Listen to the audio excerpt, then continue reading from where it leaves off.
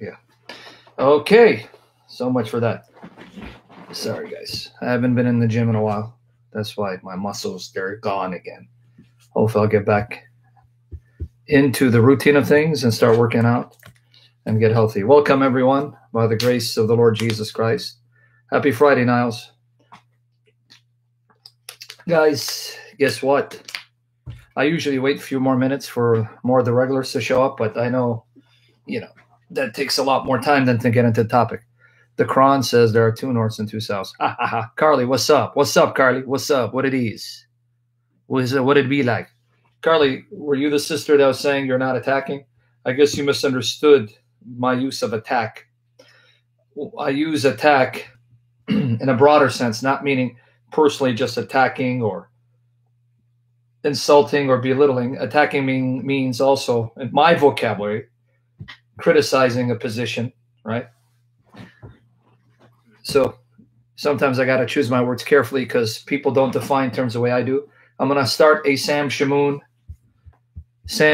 dictionary. Yeah, I don't know. Someone in my comment section. Yeah, it's not you. I'm sorry. I couldn't say because see your pictures. I'm looking at your what do they call them? The picture that identifies you, your account, right? What do they call that? Icon? Your icon? Is that it? Icon? No, I can't, friend. I can't do that. Avatar. The avatar. I see. The icon. Okay. Because in my Mac, it's a small Mac. So your icon, your avatar, very small. So I can't see. I'd have to enlarge it for me to get a better view of who's who. Horton, here's a who. What's up, Ortho Rocco?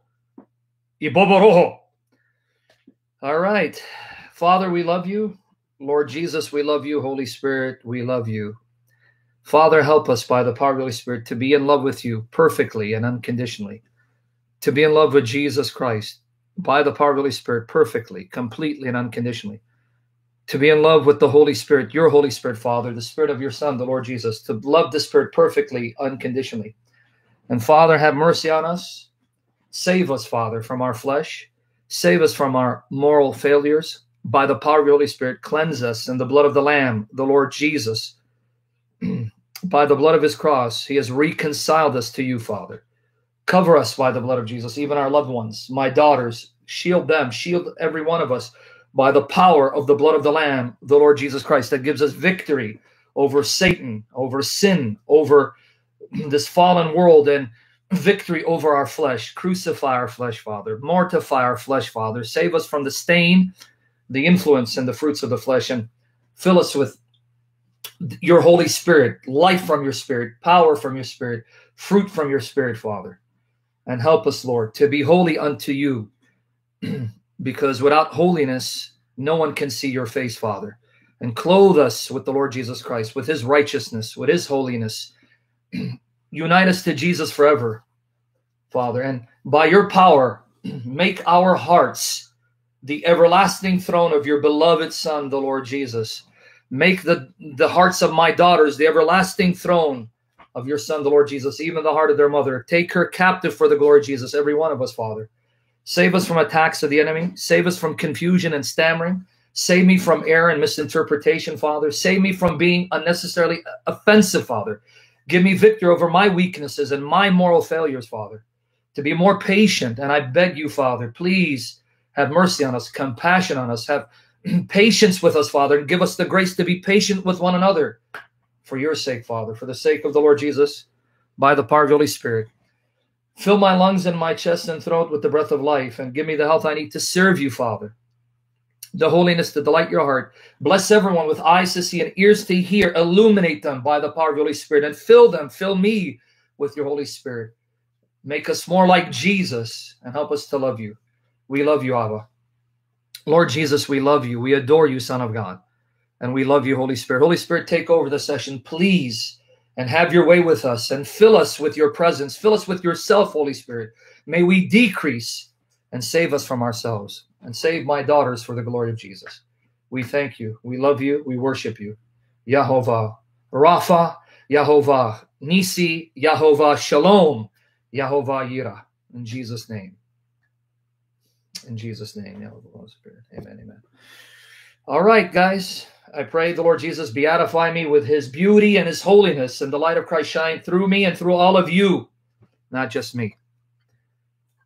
Guys, how did you enjoy the session last night? Those of you who are listening, right? Those of you who were listening last night or went back and listened to it when it was archived. Yeah, sorry. I don't know why it's buffering here. It's in Child of God's home.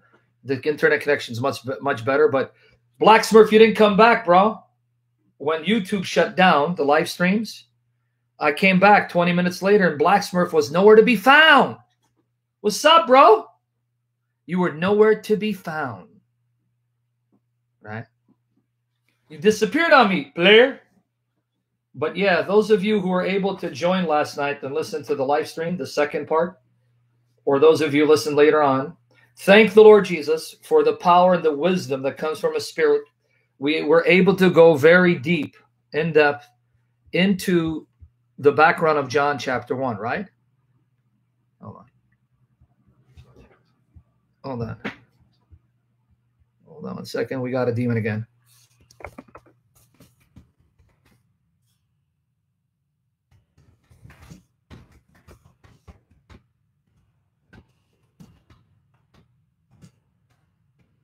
Sorry about that. We got a demon. We got demons attacking the deity of the Lord Jesus Christ. Yeah. Have mercy, Lord. Sorry about that, folks. I don't mean to be distracted, but that's what happens when it live streams. All right, folks. Yeah, my focus, Zena, God bless you, sister. I don't know if you guys know, this is a young sister who's on fire for Jesus. She's got 2 brothers who are also on fire and hungry for Jesus. So can you pray for Zena, her 2 brothers? Choose Jesus and Razzle and their family, that Jesus Christ will just fill them with his love, his peace, and joy, and seal them by the Spirit. She's a faithful follower. Even though she sees my issues, I got serious issues, she puts up with me for the sake of Christ. So praise the Lord Jesus for her. Yeah, my focus, Zena, let me just emphasize something. Among the apologists that I work with, we all have a particular area where we specialize in by the power of the Holy Spirit. As you can see, Vocab specializes in Black Hebrew Israelites. John, what do you mean, McCrae? His specialty would be also reaching atheists, secularism, dealing with those issues that plague teenagers and young adults who are heading off to college, right, and being indoctrinated into socialism or secularism or atheism, right? David Wood, you know, his specialty forte is Islam and then atheism. Anthony Rogers, an expert at dismantling Islam, I would say among the apologists, Anthony Rogers, right? Among the apologists, Anthony Rogers and myself like to focus more on the core doctrines of the Christian faith.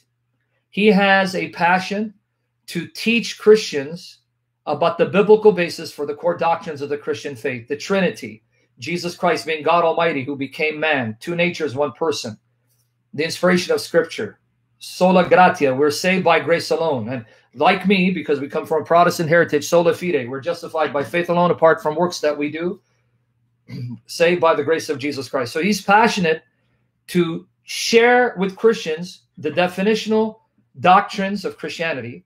My passion is similar. The reason why is because, again, let me remind you why I spend 90%, maybe even 95%, maybe even more than that. It's probably 99%. I haven't looked at all the videos I've done, all the sessions I've done, and calculated. But I wouldn't be surprised if it's over 95% of the talks I've done, even over 90% of my articles, focus on explaining and defending, by the grace of God's Spirit, the core doctrines of the Christian faith. And let me remind you why. My introduction to Islam wasn't by a Muslim who was loving and peaceful and kind and just shared with me the beauty of Islam. He didn't tell me about the scientific miracles of the Quran or what a wonderful human being Muhammad was. He was a role model. my introduction to Islam was to be attacked by Muslim apologists, mocking me, ridiculing me, disgracing me, and pointing to so many alleged errors in the Bible and passages that he tried to use to prove that Jesus can't be God. So my introduction to Islam wasn't a pleasant one. I was introduced to a Muslim apologist who was very nasty, rude, right? An arrogant jerk. This is why, if you see my approach, this is why you see I go for the jugular. You have some apologists, they're very kind, they're very loving and patient. But if you notice my approach, I go for the jugular. I'm all too willing to just decimate and annihilate someone and crush him.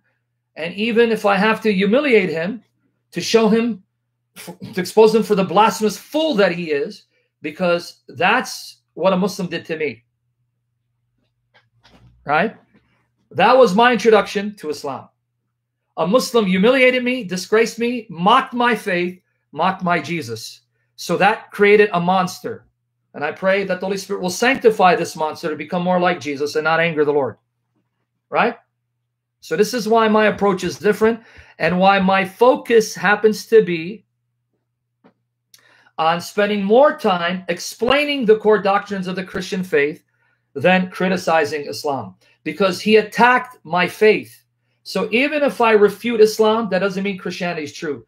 Even if I show Muhammad is a false prophet, and he is, and a son of Satan, and he is, used of the devil, and he is, and a moral monster, and he is, he's all that.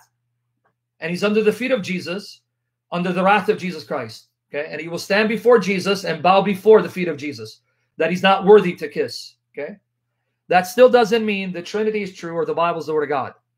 Islam can be false, and so can Christianity, and maybe Buddhism is true. So here's another thing. Just because you refute one religion, or you refute one worldview, or you refute atheism and show it's irrational and it's not scientific, and the facts do not support atheism, that doesn't mean Christianity is automatically true. You with me there? I just want to clarify that because of what Zena said. Why I spend over 90% of my time focusing on explaining the Holy Bible, trusting the Holy Spirit to enable me and qualify me to do so without error for the glory of Jesus. Right? This is why. Because my faith was attacked. And my passion was to find answers to those objections against the Christian faith.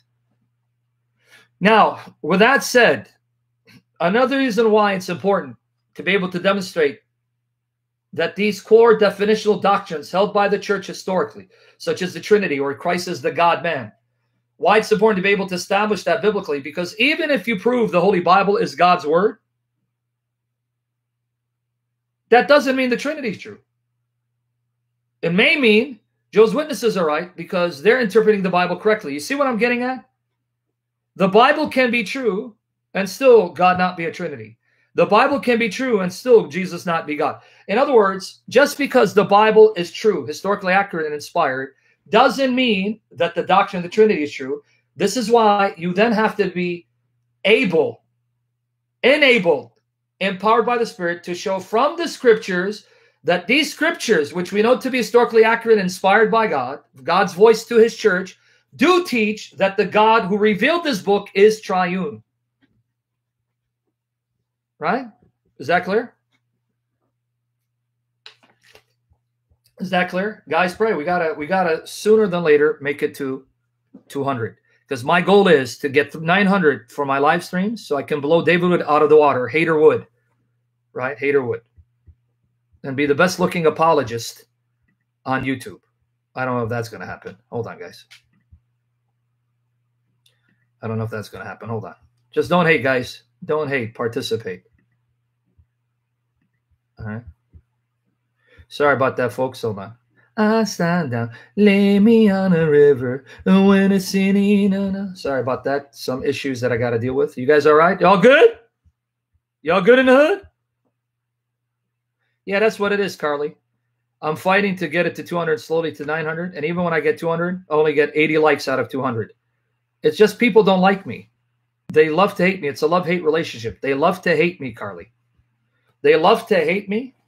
And they just come here to see me lose my testimony so I can say, see, ha, fake Christian. I don't see Jesus in you. Yeah. Man, do I hate my facial expressions. Right? Anyway. With that said, let's begin. I want to do a final session on John 1. Exactly, Jonathan Simon. Hopefully this will be my final session on John 1 for now, until we go through, if God permits, the Lord Jesus enables me and qualifies me to be able to do it. We go through book by book, chapter by chapter, verse by verse, because when I do that, Lord willing, I do want to start with the Gospel of John, and we'll be doing a lot of cross-referencing. I'll take a chapter of John, try to break it down, and tie it in with other books of the Bible as Holy Spirit leads the sessions for the glory of Jesus Christ, and finish the other series I began. I began series on Jehovah's Witnesses and how to use their Bible to prove the historic doctrines of the Christian faith, and Jesus is not the Archangel Michael. We're going to get into all that, God willing. And good news, folks, I got internet for my apartment today. I got internet. God willing, I'm going to now learn how to schedule my talks in advance. So if I'm going to do a talk tomorrow, I will schedule it and say, what's the date today? February what? 21st? February 21st. I'll set it up. February 22nd, 8 p.m. Sam goes live. So that'll give you at least 1 day notice so we can get more people to join us and to worship Jesus Christ with us. Now, oh, thank you, Anna. God bless you, sister. With that said, guys, is first and last here? I just gave that as an example, medic. Don't worry about it. Doesn't mean 8 o'clock. I'll do it 3 in the morning, my time. Would that be okay? Guys, in Jesus' name, do take a moment to pray. First and last, his back is out, so he's bedridden. So we again ask that Jesus Rapha, Yeshua Rapha, Jehovah Rapha, Father, Son, Holy Spirit, the Lord Jesus, the Father's Son, will speak healing to first and the last's back, that the Holy Spirit of life will bless first and last and speak life into his back. And I pray in Jesus' name, Lord Jesus, by your stripes we are healed, by your wounds we are healed, healed physically and emotionally, spiritually, mentally. Heal him, Lord Jesus, for your glory. Raise him up with perfect strength in his back, strengthening it by your Spirit, Lord Jesus, the Spirit of your Father.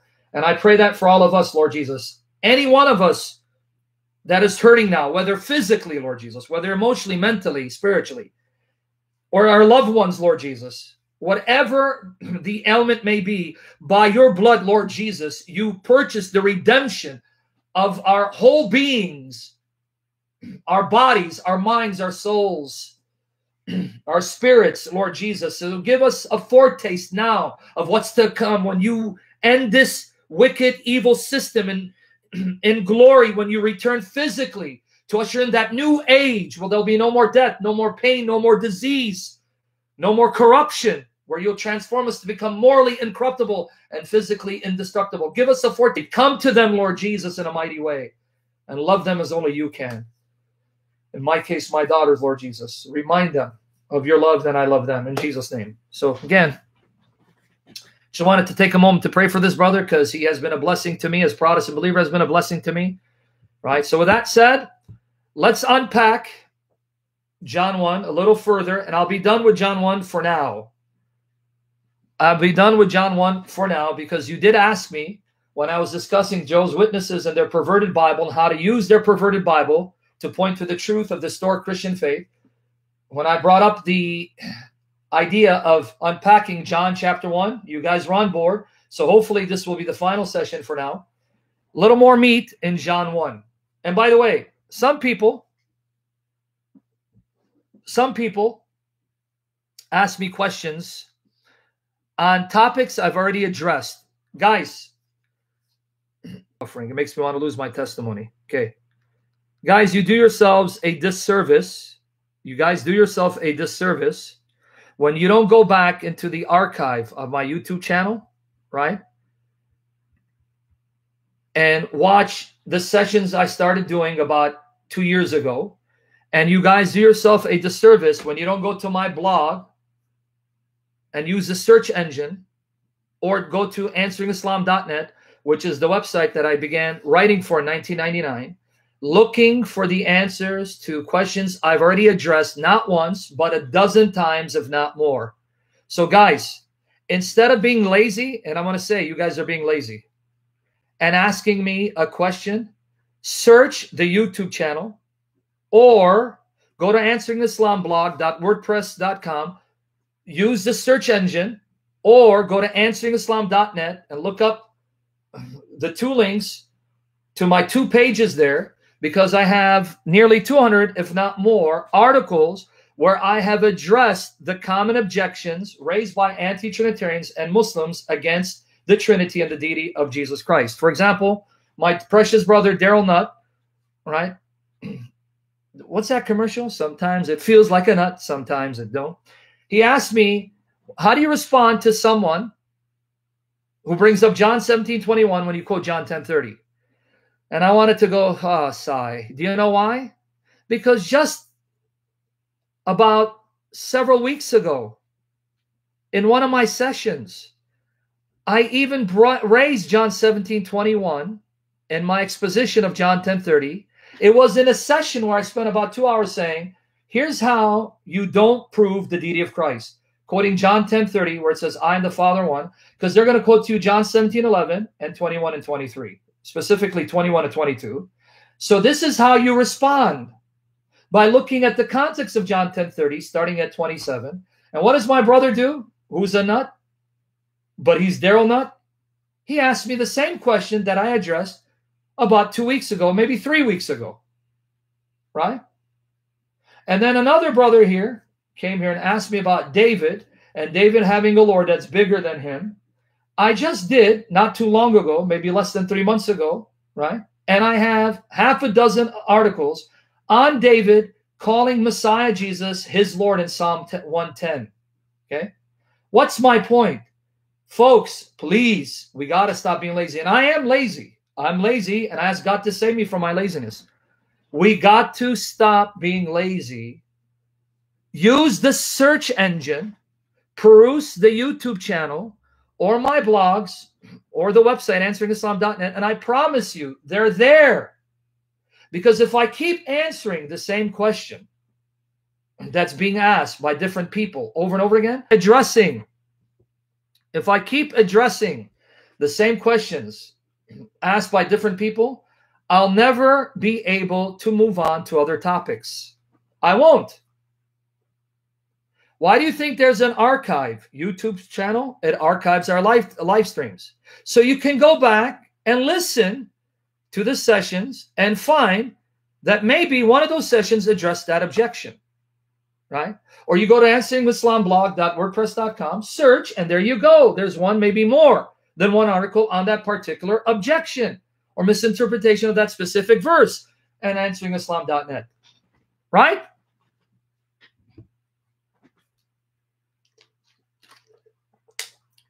Thank you, Protestant believer. The Lord Jesus bless you. And I know OMG means oh my gosh. God bless you for serving us for the sake of Jesus and helping me beatify the YouTube channel for the glory of Christ. I like that. He goes, oh my gosh. We don't say oh my God. Oh my gosh. The meat in all his videos. Thank you, brother. Because you can look at me. I'm a meat eater. I'm not vegan. I love meat. Joel Glenn Davies. Do you see what the title of my session is? Even though I put exclamation mark instead of one, I'm going to have to edit it later. Is it, Yo Sam, why am I King James only? Or is it understanding John 1:1 and its Trinitarian implications? Thank you, Anna. She just gave you a way of getting it. Who's pontificating? I am? Am I pontificating, Joel Glenn Davies? You're killing me, brother. I thought you're a regular here. Hold on. I like that. Who's pontificating, bro? You are, bro? You even know my... You know what, Joel? We're going to come up with a Sam dictionary because you guys are learning my lingo. Pontificating. We're going to come up with a dictionary of Sam's most commonly used verbs, adverbs, adjectives, nouns, and pronouns. And then we're going to come up with shirts. I've been blocked by Sam Shamoun or Halal Hogan. And I'll become a millionaire. And I'll fully support my ministry. Joe, Lord willing, maybe I can answer that question in a future session. See, you tempted me to answer that question, brother. Send Tom and Jerry to Woody Woodpecker because we don't want barking, rabies, satanic dogs here. So Tom and Jerry, say hi to Woody Woodpecker. And while you're at it, you know, have a can of spinach with Popeye. Okay. You asked me a good question, and I don't want to answer that now because I'm tempted. But guys, can you remind me, not when I'm about to end the session, 10 minutes before the session is over, to give you links to Theodore Letis. I used to pronounce his last name Letis because it's L-E-T-I-S, but it's Letis. Theodore Letis, who passed away tragically in a car accident. Tragically for us because we lost him, but now he's in glory, dwelling before the feet of Jesus Christ, more alive than us, right?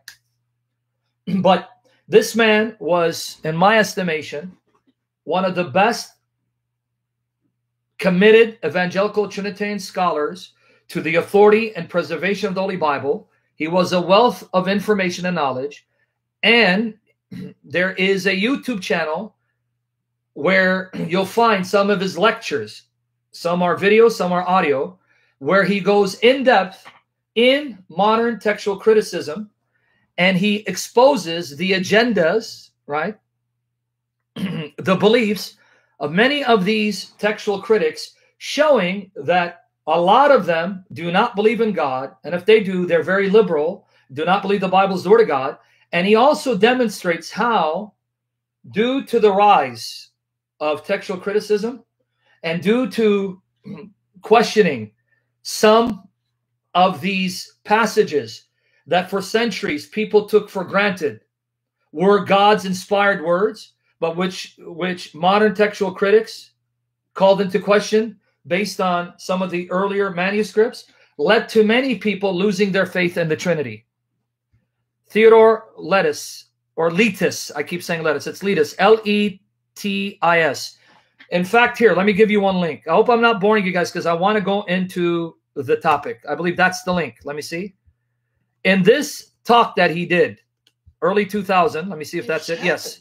In this talk that he did, I was blown away by the depth of this man's knowledge when it comes to the transmission of God's word, the textual variants, and the people behind the science of modern textual criticism. You have to listen to this talk. And then when you go to that link, subscribe to that channel and listen to the rest of the talks that are available on that channel. Here's the link again. Theodore Letis. I used to pronounce it Letis. It's Letis. L-E-T-I-S. Unbeknownst to me, until I listened to this lecture, some of the people that ended up denying the Trinity did so because of certain readings that were called into question. Guys, can I take a moment to explain what I mean? What do I mean, certain readings? Certain readings that were called into question, whether they were originally part of what the authors wrote down by inspiration. He mentions Sir Isaac Newton. And I knew this a while back. A while back, I don't know why it's buffering, but it's upsetting me. Buffering makes me want to lose my testimony, so I can have a reason to repent. Anyway, I had learned a while back, Sir Isaac Newton, though he's considered the father of modern, physics, he was also a very devout Bible student, and he wrote a lot on Bible prophecy, but he was an anti-Trinitarian. Did you guys know that? He was an anti-Trinitarian. Sir Isaac Newton was not simply a non-Trinitarian. He was an anti-Trinitarian who opposed the Trinity and attacked it as a false doctrine and not a biblical truth. He also wrote, I don't want to call it a monograph, right? He wrote a book, right, about two readings that are found in the King James Version, but which textual criticism calls into question. In the King James Version, you'll find 1 John 5:7 and 1 Timothy 3:16 affirming the Trinity and the deity of Christ. Okay? Let me show you. King James, 1 John 5:7. You guys, can I take a few moments just to talk about this? It's actually, I don't think it's live. Acts 17 Apologetics, it's a premiere. Vocab had all these different YouTube channels, including mine, where each channel will be scheduled at a certain time to promote something. So my channel is going to promote on behalf of Vocab Malone and his channel at 8 p.m. my time, which is 10 p.m. Eastern Standard Time. I don't know what's happening, what's going to be playing on David Wood's channel or my channel. I don't know, but I know Protestant Believer knows a little more than I do about that. Anyway, 1 John 5:7, King James. Are you guys listening? 1 John 5, verse 7, King James. For there are three that bear record in heaven, the Father and the Word, the Father, the Word, and the Holy Ghost, and these three are one. Okay? 1 John 5:7. The Father, the Word, the Holy Ghost, these three are one. These three are one. What three? Father, Word, and Holy Ghost. What are they? One. Okay. That's King James. Now, 1 Timothy 3:16, King James.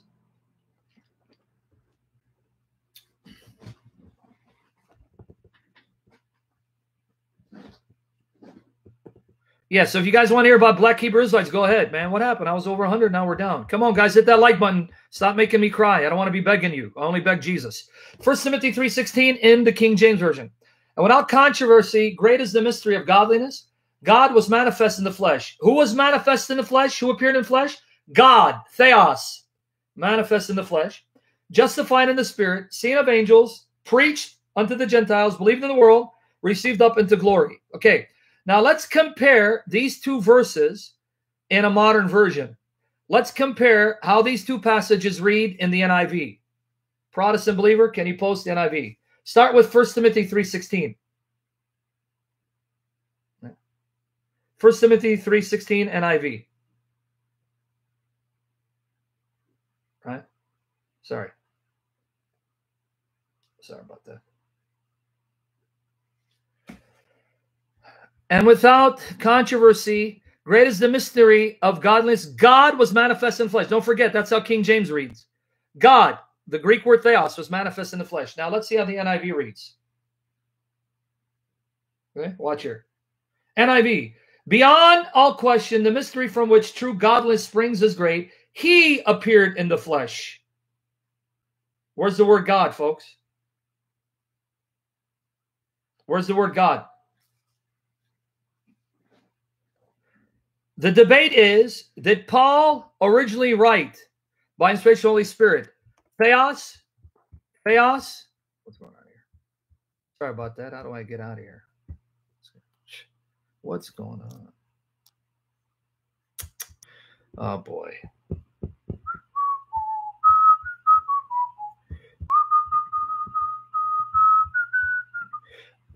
I don't know what's going on with the internet, folks. I don't understand it. Why it's messing up, and right now I lost the comments. Oh my goodness. Yeah, man, life. Okay, guys, can you comment? Yep. I don't know what's happening, man. In Jesus' name, Lord Jesus, please destroy all distractions of Satan. Rebuke the evil one, Lord Jesus. In Jesus' name, Lord, please, for your glory. Let's see. Oops. Nope, that's not it. Oops, I did it again. Hold on, man. I don't know what's going on. Boy. These technical issues. Okay, now we got it. Everything good? Could you hear me? Were we going all right? Okay, so the debate is between, did Paul originally write under inspiration of the Holy Spirit, Has, which means who, or did he originally write Theos, God? God was manifest in the flesh. See, that's the debate. The King James, based on the received text, right, which comes out of the family of manuscripts called the majority text, the Byzantine text, says God was manifest in the flesh, right? But some of our earlier Greek copies, as well as some of our translations, versions of the New Testament in various languages, do not say Theos, God. They say who, Greek word has, which is who, right? So you see, you understand what you just saw. This is something common knowledge to people in the field of textual criticism or people who are avid students of Bible versions. If you are an avid Bible reader and you collect Bible versions and you study these versions studiously and carefully, you already know this information. Most people are not avid students of the Bible and don't read their Bible carefully if they read it at all, so they don't catch these differences. Right? Can you guys hear me? So I want to make sure you're hearing me. They don't catch these differences. Anybody there? Good. Okay, I didn't think. Okay, now. So, because of science of textual criticism and because of the work of textual criticism, starting with Erasmus and his annotations, Sir Isaac Newton discovered that 1 Timothy 3:16 shouldn't read God was manifest in the flesh, but the original reading, as far as he understood it, because he was persuaded by textual critics, that it originally said he was manifest in the flesh, not God was manifest in the flesh. What about 1 John 5:7? What about 1 John 5:7? You read in the King James. The King James says there are three heavenly witnesses. There are three that bear witness in heaven, the Father, the Word, and the Holy Ghost, and these three are one. Let's see how it reads in the NIV. 1 John 5:7 in the NIV. And we're going to go back to John. I pray that the Holy Spirit is guiding this conversation, and I'm trusting in you, Holy Spirit, to save me from error and bless your people to get excited about the word that you produce and how you preserved it for the glory of Jesus. Please, Holy Spirit, in Jesus' name. I really don't want to bore you guys, torture you guys with this stuff. It's stuff you need to know because you guys are serious Bible students. If you are not serious Bible students, you wouldn't be here. You're not here for entertainment. You're here because you want meat and you're trusting the Holy Spirit to enable me to give you meat so that we can all feast at the table of the Lord Jesus together, right? So we're going to go into issues that someone else may say, boring. Okay? Now, 1 John 5:7, post it one more time from the NIV. Okay? And then when you do that, post it from the King James back to back. Sorry about these. These issues come up. They're important. I gave you the link. I gave you the link to Theodore Letis's lecture, and where you'll find the YouTube channel that has other lectures that he did that you must listen to. This guy was a gift, an amazing man of God, right? That is a blessing to Christians because he makes these issues so clear that even someone like me without any college background or theological training can understand what the issues are and benefit. Okay? Now, let me find the notes. All right. 1 John 5:7. There should be a note. Nope, there's no note here. Interesting. They don't even have a note anymore. Okay. Do you see the NIV, how it reads? 1 John 5:7. For there are three that testify. That's it. Do you see how the NIV reads? There are three that testify. That's it. But wait, King James says, for there are three that bear record in heaven, the Father, the Word, the Holy Ghost, and these three are one. That verse has been rejected, removed, expunged, because scholars believe that 1 John did not contain this passage, that it was a later scribal insertion. Some scribe later on inserted that passage in his copy, and then it was added to subsequent copies. But the evidence of the Greek manuscript tradition, they'll tell you, shows that 1 John 5:7 wasn't in the original letter that John wrote by inspiration. It was added and therefore should be rejected. Thank you, my God is Yahweh. You guys see now the difference between the King James and modern versions like the NIV that don't follow the same textual tradition in respect to the way they read in 1 Timothy 3:16 and 1 John 5:7? You saw the difference? Right? 1 Timothy 3:16, King James says, God was manifest in the flesh. Modern versions, because they believe that these earlier findings of earlier Greek papyri, don't have the word theos, God, but they have hos or ho, right? And therefore, the more accurate reading, what Paul actually wrote is, he was manifest in the flesh. And then you saw in case of 1 John 5:7. Now, how does this tie in with Sir Isaac Newton? These were the passages that influenced Sir Isaac Newton to reject the doctrine of the Trinity. When he saw the variant readings and he saw that scholars are now saying 1 John 5:7 wasn't part of what John originally wrote. It's an interpolation. It was added later on. And when he saw that the better manuscripts in his estimation and 1 Timothy 3:16 didn't read God was manifest in the flesh, that started him on a path of denying whether God is a Trinity and whether Jesus is God. So he became a full-blown anti-Trinitarian Unitarian.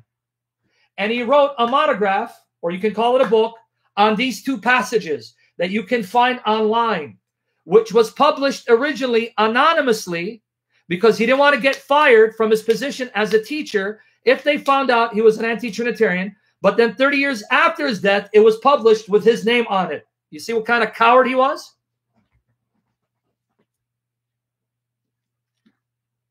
You see what kind? The man that you guys praise, Sir Isaac Newton, you praise him. See, he was a Christian and he was a scientist. The father of modern physics was a diehard anti-Trinitarian.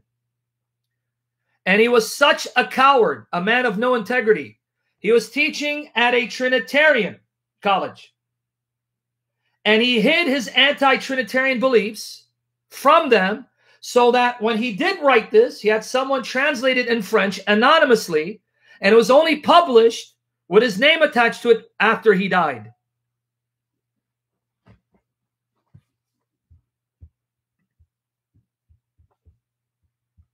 You with me there? Now, let me get you that lecture from Theodore Letus. Praise God for that man. He's now with the Lord Jesus. He's alive, entered his rest. But he's left behind a body of work. You need to listen to his lectures. Let me get it for you again. One more time so we can go into the session. Right? So we can go into the session. Listen to this lecture from beginning to end. He exposes the agenda, the influence of textual criticism on destroying the faith of many in respect to their belief in the Trinity and the deity of Christ. Okay? But then subscribe to that channel, hit the like button on the videos, and listen to all his lectures. Don't just listen to this. Okay? I wish he was around, because only God knows the kind of research he'd be doing now. Okay? There you go. Save that link. So this was in response to Davy's question. The primary reason why I'm sticking to the King James. I'm not dogmatic in the sense that if you don't follow the King James, I think you're a false Christian and you're not of the Lord. No, I don't. No. My own conviction, why? What brought me to this point, my journey that brought me to this point is a long one. But basically, in a nutshell, Davies, let me just show you in a nutshell why. People are not going to be convinced of this and think, you know what? No, that's, just bad argument, bad logic. That's fine. I'm telling you my conviction. My conviction. Are you ready for the answer? Because you asked me the question. Why have I come to the point where I believe, for now, the best English translation and the most accurate English translation of God's original preserved words happens to be the King James, right?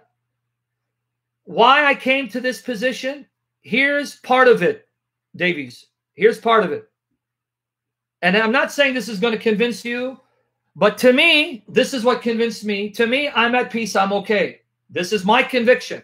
I know people are going to laugh at me, say, well, why can't you say that about some other version? I know. I've heard the arguments. And each position can make good points for their position, but there are objections that they can't answer. Each view has problems that they cannot adequately address. So here's my conviction.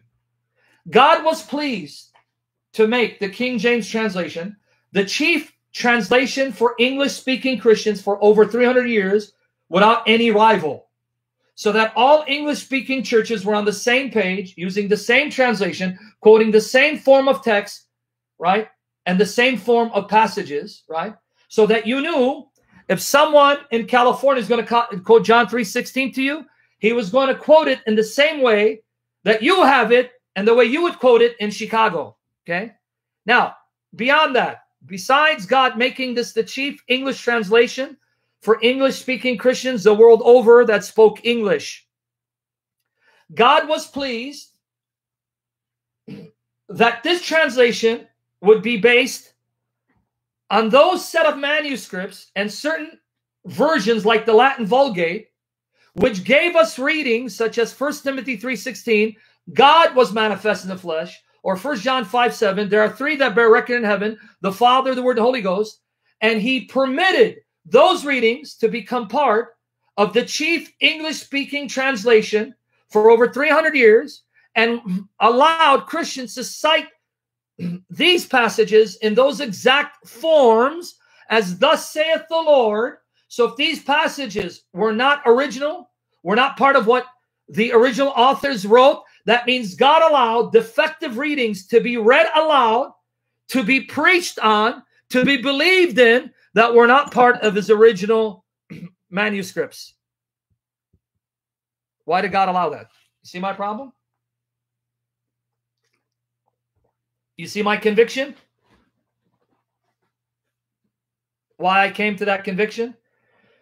So I believe all the readings of the King James Bible, based on Greek witnesses that they had and other versions like the Latin Vulgate, were the readings God wanted to be there in English, preserved, because those were the readings that God moved these Christians to include because they are original, what God inspired. That's my conviction, my position, my understanding. Now, can I refute every objection against my position? Of course not. But the other side that disagrees, are there objections they can't address? Yes, there are many objections they cannot address. So either position has to deal with objections they cannot adequately address because we don't know all the issues, we don't know everything, and we don't have every copy of the Bible ever produced because there are many copies that deteriorated or were burned or destroyed. Right? By the way, Netta, to confirm what you said, I don't know if you remember it, in one of the previous sessions, I went to that Orthodox church, St. Lambros. I'm sorry, man, I can't say that name. And I looked at their pews to see what English versions of the Bible, and I have the picture. They only had New King James Version and King James, because this was an English-speaking Greek Orthodox church where the liturgy was in English, and the only two Bibles they had in English, King James and New King James. That's my conviction. Now, you're going to have people laughing at me, right? You're going to have my buddy Edward Dalcour, or Anthony Rogers, or James White laughing at me. Oh, what a stupid logic. Faulty logic, Sam. That's okay. If my logic is faulty, Holy Spirit saved me from all bad thinking, mistaken arguments, from all error and bad logic, and sanctify me to think your thoughts after you for the glory of Jesus. That's my prayer. That's my trust, right? So if I'm wrong, my trust is the Holy Spirit will convict me. Yeah, Joel Glenn Davis, I do not have a problem with that position, Joel Glenn Davis, because I can pick up the NIV and prove the core doctrines of the Christian faith. Heck, I've been doing it with the Jehovah's Witness Bible, Joel Glenn Davis, right? I've even used this corrupt perversion of a Bible to prove the core doctrines of the Christian faith, right? Why? Because at the end of the day, Joel Glenn Davis, at the end of the day, the Greek manuscripts, let me say this so people don't misunderstand. There are differences, and some of the differences, they estimate only less than 1%, are very serious and viable, the term that Daniel Wallace uses. But for over 90% of the time, the Greek manuscripts agree. So over 90% of the time, English translations will agree because they're translating the same Greek text over 90% of the time. You with me there? Why do you think I can use the NIV to prove the Trinity, the deity of Christ, that God became flesh, the virginal conception and birth of Jesus Christ, his physical bodily resurrection, his physical bodily return? Because the NIV is translating a particular reconstructed Greek text that agrees over 90% of the time with the King James Version translation. Clear? Did I put you to sleep with all this? And I'm trusting the Spirit to save me from error. And if I'm mistaken, may He guard you from that. Reveal to me where I'm mistaken and correct it to me not to repeat it. That's truly my trust. Okay. I hope that answered your question somewhat. I hope you clicked on the link to Theodore P. Leadus's lecture.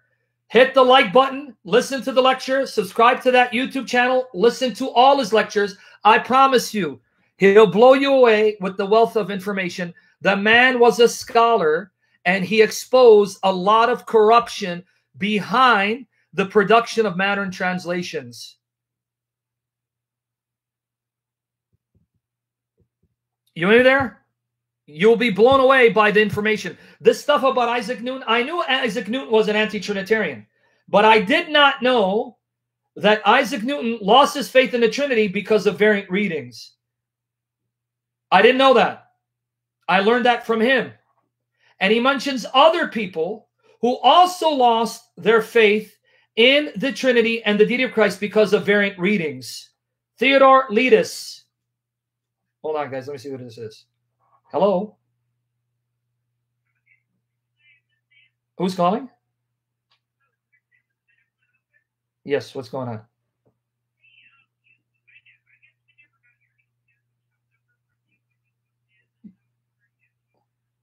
It should be in my email, but I'm not there now. I'm actually teaching right now.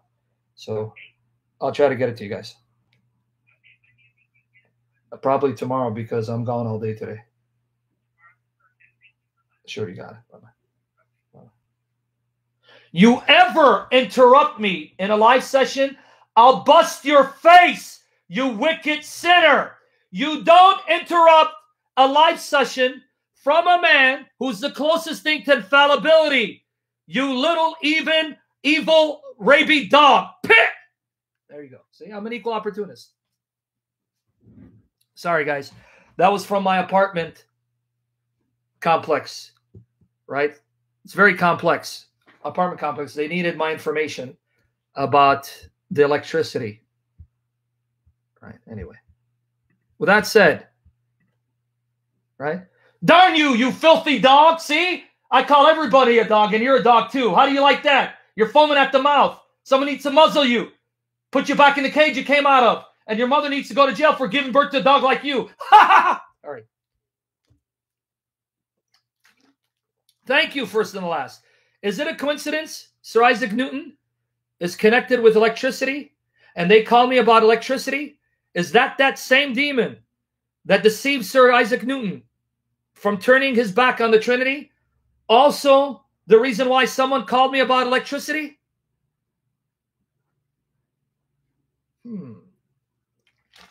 Things to make you go, right? Now, are you ready for John 1? Hopefully, there will be my final session on John 1, Lord willing, until we revisit it when I do a book-by-book, chapter-by-chapter exposition of Scriptures, trusting the Holy Spirit to teach me to do it accurately for the glory of Christ. Everyone there? By the way, first and last, how's your back feeling now? You feeling a little better, brother? Feeling a little better?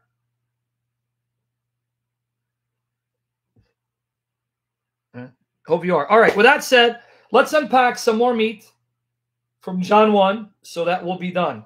I promise you guys, if you go back and re-listen to the multi-part series on John 1, you will now have ample exegetical contextual proof that John chapter 1 verses 118 introduced to us two eternal divine persons, God the Father, his eternal word, the Lord Jesus, both of whom are uncreated by nature, both of whom have always existed together in eternity as the one God. And that word then became flesh, right? So let's look at John 1, verse 14. John 1, verse 14. Now we're going into John 1. Right. Thank you, Netta, sister. God bless you. Yeah, we're just starting out because these are other issues. That's why hopefully when I start, we'll just go into the issue. But sometimes these other things need to be addressed to prepare people, right? For the main course by the power of the Holy Spirit. Holy Spirit, guide this conversation in Jesus' name. Here, John 1:14. And the Word was made flesh and dwelt among us, and we beheld his glory, the glory as of the only begotten of the Father, full of grace and truth. Remember, as I said, that John 1 is an inspired exposition commentary on the Genesis account of creation. John 1 also is an inspired exposition on some of the major books and themes of the Old Testament. Folks, this is where I need you to listen, because you're going to see meat here, right? Man, what happened? I lost 11 people already? Dude, what's up, man? David keeps going higher and I keep going lower. Anyway, now, folks, John 1:14. John just gave you an inspired exposition of how to find Jesus in the Exodus, specifically in God's command to Moses to construct the temple. It wasn't called the temple, it was called the tabernacle or the tent of meeting. Are you guys ready now? Tabernacle, tent of meeting. John 1:14, for a Greek reader, because John is written in Greek, who read the Old Testament in Greek, he would have made a connection with what John said here about the Word becoming flesh and the Exodus account of God telling Moses, construct a tabernacle called the tent of meeting where I would come down and meet you there. Okay? Come down and meet you there. Are you with me there? Are you ready for me to show you what am I talking about? That John 1:14 is pointing to the tabernacle, the tent of meeting, that Moses constructed by command of God, so God would then meet him there in that tabernacle. It's all there in that word, dwelt among us. John 1:14, dwelt among us. Now, again, you don't need to know Greek. Just know how to navigate, let's say, your Strong's Concordance, or get a good commentary on someone who's reliable to tell you what the Greek implies, the nuance of the Greek term, or go to blueletterbible.org or BibleHub.com, and there it gives you the Greek, the underlying Greek, and the lexical definition. Thank God for modern technology. All of this is free, one fingertip away. When I say free, as long as you pay for internet, it's free online. Here, I'm going to give you the link to Bible Hub's interlinear. Interlinear means it gives you the original words and the original language and their English translations. That's an interlinear. Okay, here. John 1:14. Here's the link. You guys got to click on it. Here's the link. Stavros. All right. Click on it. You're going to see that the verb, right, and the word flesh became. K, or if you want to say it the Erasmus way, the way they teach you in America, Kai, hologos, sarx, agenita, agenitu. And there's the word. You see the word dwelt? Eskinosin. Eskinosin. Well, some will say eskinosin. Do you see that word, that verb? Do you see it? Did you click on it to see it? Did everyone click? Because I can't go on any further if you don't confirm it for yourselves. That word dwelt, eskinosin. Eskinosin. Rasmian butchering of the Greek. Okay. I'm now going to click on the Strong's. Eskinosin comes from the verb skenao. Here you go. Skenao. There you go, right here. Guys, please follow me. Don't be distracted. Follow me. Focus for the glory of Jesus so you can see the meat of scriptures. There you'll see skenao, verb. Notice definition, to have one's tent, to dwell, usage.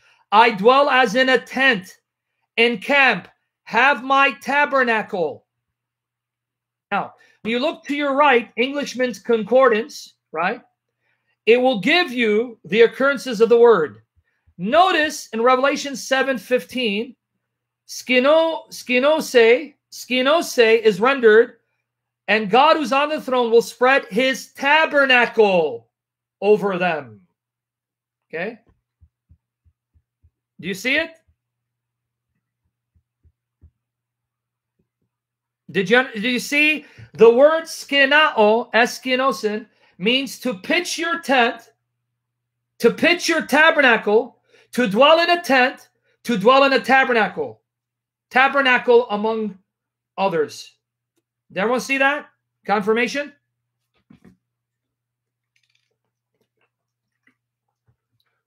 I hope Daryl Nutt is still here because I'm going to answer your question. Everyone see that? See, Jay's getting it. Now it's sinking in, Jay. You see where I'm going with this. It says, when the Word became flesh, that's when he pitched his tent, pitched his tabernacle, dwelt in a tent, in a tabernacle to tabernacle among us. I'm glad to make sure enough of you are getting this. It's sinking in. You're learning, you're understanding. Who's not getting it? Anybody? Help me out, guys. Help me to help you. Help me to help you. Because this is going to destroy anti-Trinitarianism. Okay, good. Praise the Lord. You know why that word is so relevant? I don't know why it's buffering.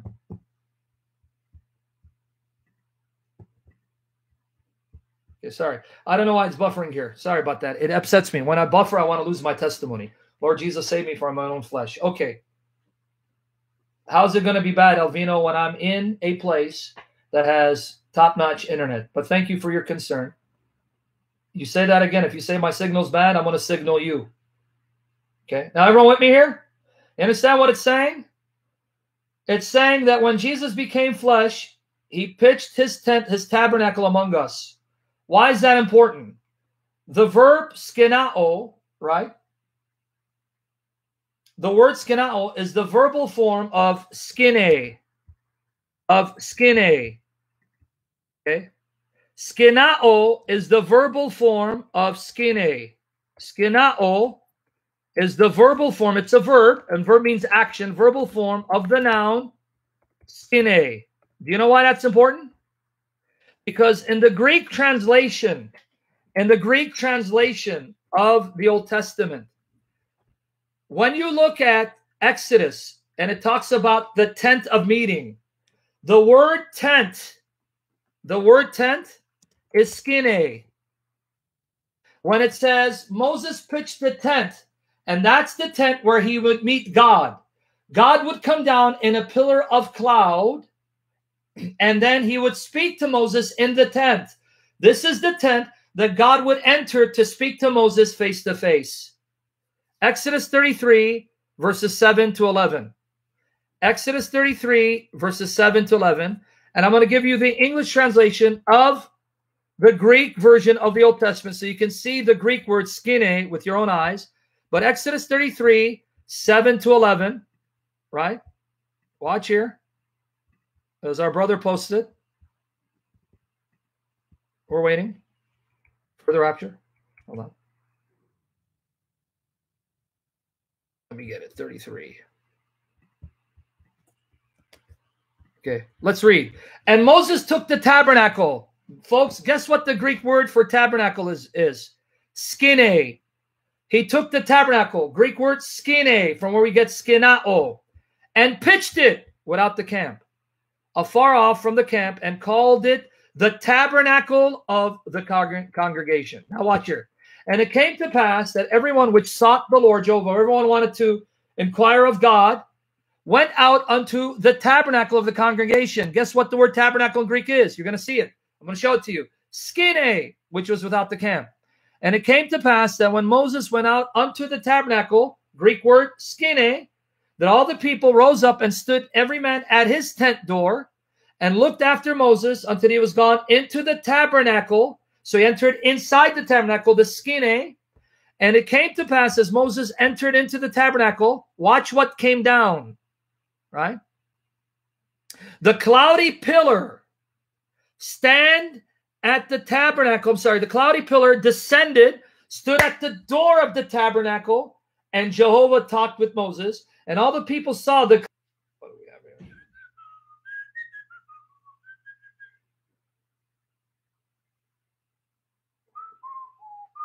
Why is your internet buffering, bro? Okay, did you catch it? Exodus 33:10, right? The people saw the cloudy pillar stand at the tabernacle door, and all the people rose up and worshipped, every man in his tent door. And Jehovah spake unto Moses face to face directly, right? As a man speaketh unto his friend, and he turned again into the camp. But his servant Joshua, the son of Nun, a young man, departed not out of the tabernacle. Okay, did you catch what happened? Moses pitched a tabernacle, Greek word skine, entered the tabernacle. The pillar of cloud came down, and God was in the pillar, came down to the door so he can meet Moses in the tent and speak to him directly. Did you catch it? Now here is the link to the English translation of the Greek. Okay. Scroll down to verse 7 of Exodus 33. When you look to the Greek, you're going to see this.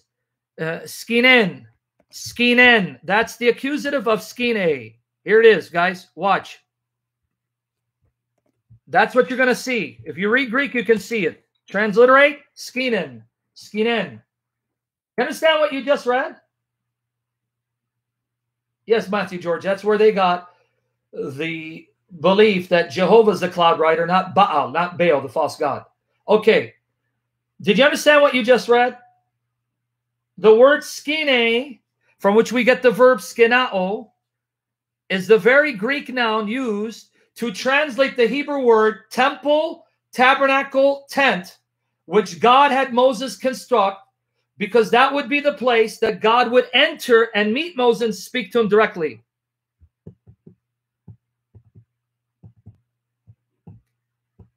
Who didn't get it? And then thank First Class for putting the Greek for us. Kai or ke, lambon, moses, ten or tain, skinein, autu.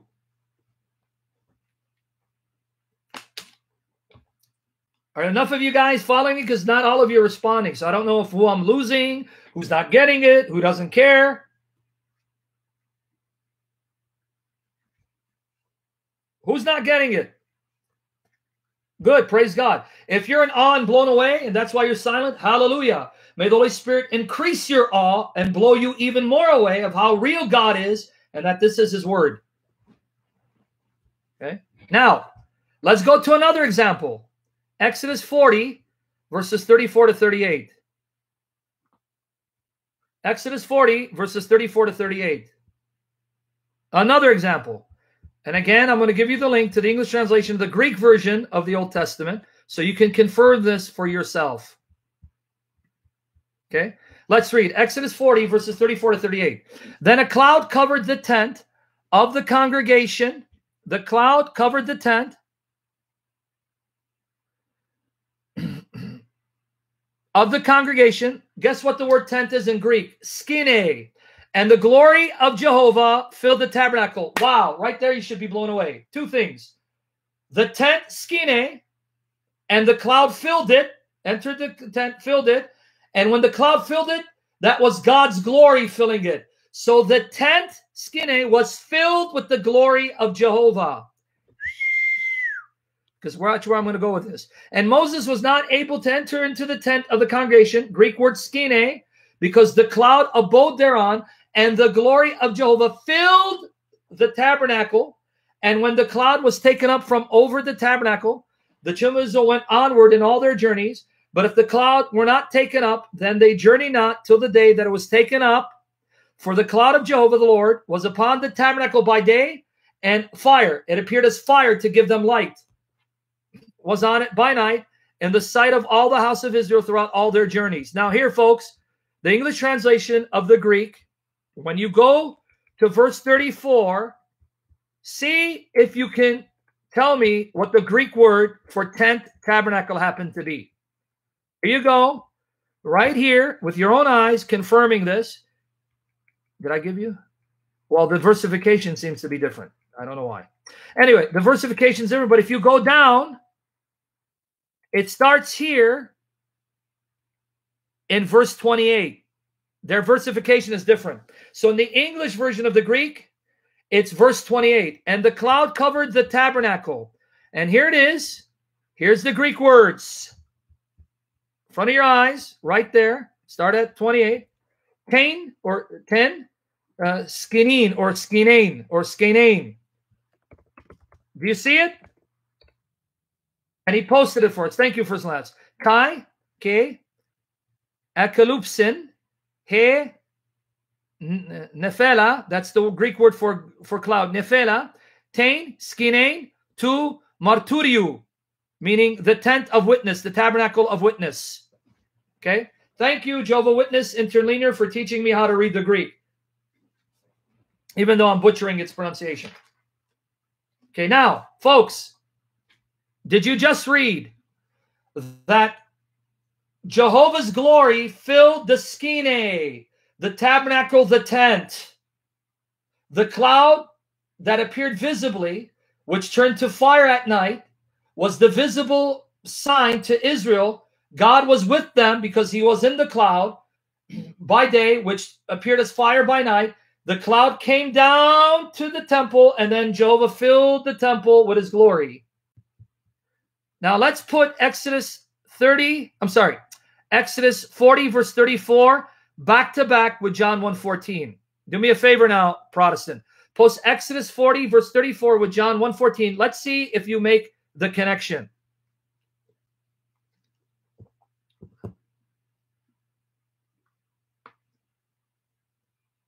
Watch here. Now you're seeing, Jay. See if you make the connection. Then a cloud covered the tent of the congregation. The cloud covered the skene of the congregation, and the glory of Jehovah filled the tabernacle. And the word was made flesh and dwelt, skenao, eskinosin, and pitched his tent among us, and we beheld his glory, the glory as of the only begotten of the Father, full of grace and truth. Do you see the connection? And as Andrew said, I discussed this in previous sessions. But some of you have to hear this over and over again until it becomes second nature. You understand what you just read? You understand what John just did? Not only is John an inspired exposition of the creation account of Genesis and showing you where Jesus fits, he's also showing you how the tabernacle that Moses constructed points to Jesus. What John just told you is that the flesh body that Jesus took, when Jesus took flesh, a physical body of flesh, he made that physical body of flesh the very tent, the very temple, the very tabernacle of God. So the one living in that tent is God, and that tent is now filled with the fullness of the glory of God. That's what John just told you about the physical body of Jesus.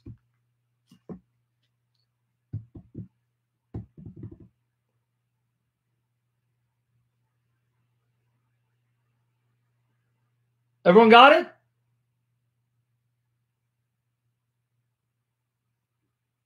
Who didn't get it? You understand what you just read in John 1:14? If you read context and know John is getting an inspired commentary on where Jesus fits in the Old Testament and how it all points to him.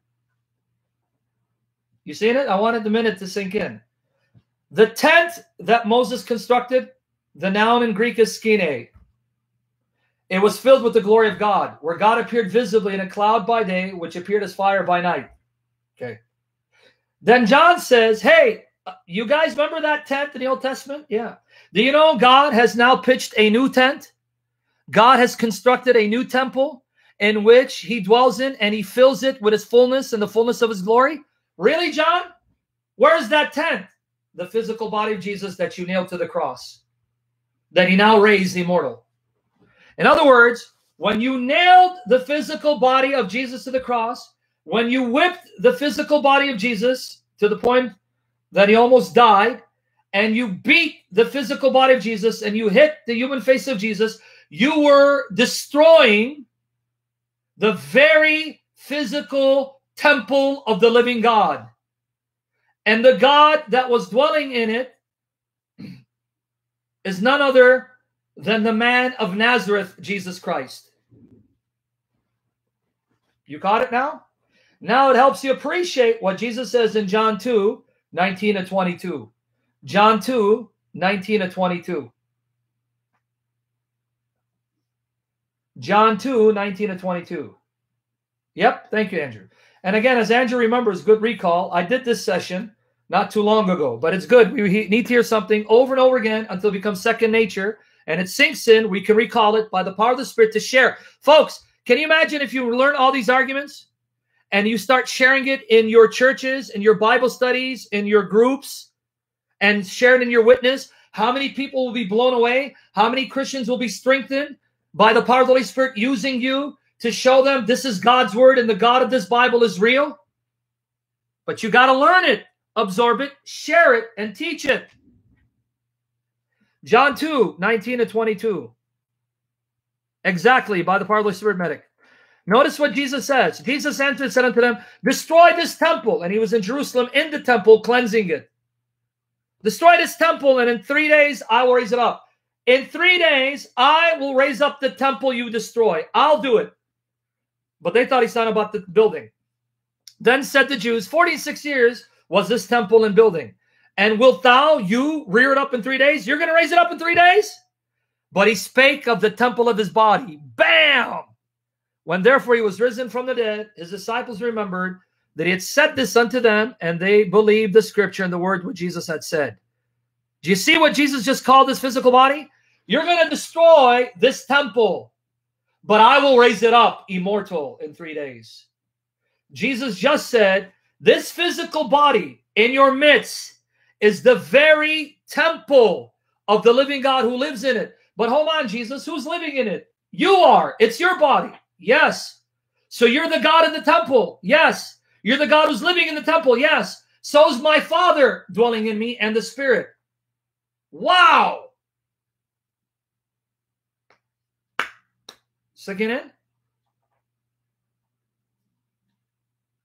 Before I move on, sinking in?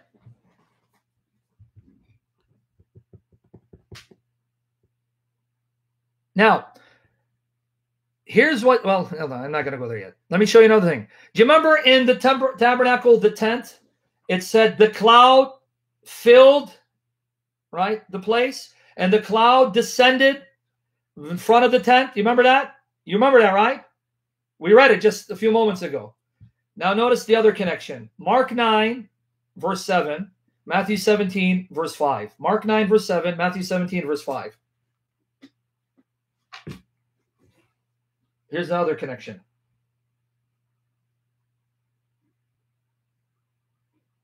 Mark 9, verse 7, Matthew 17, verse 5. And there was a cloud that overshadowed them, and a voice came out of the cloud, saying, this is my beloved Son, hear him. While he yet spake, behold, a bright cloud overshadowed them, and behold, a voice out of the cloud, which said, this is my beloved Son, in whom I am well pleased, hear ye him. Whoa! Just like the cloud descended upon the tent in the eyes of Moses in front of Israel, the cloud now descends upon Jesus and his 3 disciples, Peter, James, and John, and they see the cloud and hear a voice audibly from the cloud telling the 3, this one standing before you is my Son whom I love, listen to him. Thank you, Matthew George. You nailed it perfectly. John knew his Old Testament so well with the understanding of Messiah's revelation. Not only John knew it by inspiration of the Holy Spirit, Paul knew it, Matthew knew it, Mark knew it, Luke knew it. You caught it now? Folks, can I ask you a question? Whose voice did they hear audibly on that mountain in the earth? Who descended visibly in a cloud that they saw with their physical eyes? Whose voice they heard audibly from the mountain, and who appeared in a cloud that they saw visibly with their eyes? The Father. Who told you the Father cannot appear in time and space, cannot appear visibly, and cannot be heard audibly? Right there, you saw it. That wasn't Jesus in the cloud. We're not modalists. That was the Father in the cloud. He descended in the cloud. The cloud appeared visibly. They saw the cloud, and they heard the voice audibly. That means the Father had now manifested visibly to them.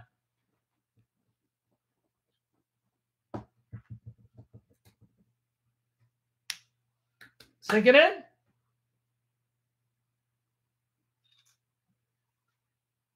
Sinking in? Yep, I do need water. Sorry. We'll get it in a little bit. What's up, handsome? I need some water, player. If you can get it. You got it, Jay. And Jay, you want to be blown away? The cloud descended upon Jesus while he was on a mountain. Just like when the cloud descended on the mount of God, and Moses went up the mountain and in the cloud. Jay, let me make a further connection with you. Are you ready? Exodus 24, 9 to 18. Exodus 24, 9 to 18. Guys, let me make another connection because Jay mentioned it. Watch here. Exodus 24, 9 to 18. Then went up Moses and Aaron, Nadab, Abihu, and the 70 elders of Israel. Guys, pay attention. And they saw the God of Israel. And there was under his feet. So they saw God appear visibly. They saw visible feet and what looked like pavement under his feet. They saw under his feet, as it were, a paved work of a sapphire stone. So they saw God writing something that looked like a sapphire stone, pavement. And as it were the body of heaven in its clearness, and upon the nobles of the children of Israel, he laid not his hand. Also they saw God. See, the text repeats it, so you don't miss it. They're seeing God, the God of Israel, not some creature. And then he didn't drink. Now watch this, folks. Pay attention. The honor that God gives Moses alone. They saw God visibly. They could see his feet and pavement under his feet, but that's as far as they could go. Moses went further. Look how far Moses went and was allowed to go because he was God's friend, whom God loved and spoke directly to. Pay attention from verse 12. And Jehovah the Lord said unto Moses, come up to me into the mount. So they're seeing me at the foot of the mountain down there. You're going to get closer. You're going to come up to the mount inside the cloud, and you're going to be with me in the cloud, Moses. Right? Come up to me into the mount and be there, and I'll give thee tables of stone and a law and commandments which I have written, that thou mayest teach them. And Moses rose up and his minister Joshua, and Moses went up into the mount of God, and he said unto the elders, tarry ye here for us. Wait here, because you can't come any closer, until we come again unto you. And behold, Aaron and Hur are with you. If any man have any matters to do, let him come unto them. And Moses went up. Pay attention. Moses went up into the mount, and a cloud covered the mount. Get ready to be blown away. Okay? And the glory of Jehovah abode upon Mount Sinai. And the cloud covered it 6 days. Moses had to wait there 6 days and only entered on the Sabbath, the 7th day. And the 7th day he called unto Moses out of the midst of the cloud. So he heard a voice audibly, and they're hearing the voice audibly. And notice, folks, this is now taking place in actual time and space on earth. It's not a dream or a vision. It's God actually entering into the earth visibly, and they're hearing the voice audibly. Okay? Now watch. And the 7th day he called unto Moses out of the midst of the cloud, and the sight of the glory of Jehovah was like devouring fire on the top of the mount in the eyes of the children of Israel. So because they're at a distance, all they saw was a cloud and fire. That's all they could see. They didn't see anything else. Now watch. And Moses went into the midst of the cloud and gat him up into the mount. And Moses was in the mount 40 days and 40 nights. Did you guys catch it? He went into the cloud. So notice the entire nation of Israel. They see the mountain from afar. They see the cloud visibly. They see what looks like fire. They hear the voice audibly. And then they see Moses going up. And on the 7th day, he entered the cloud, and he's in the cloud for 40 days and 40 nights. For 40 days and 40 nights, Moses is allowed to live with God in the cloud and speak to God face to face.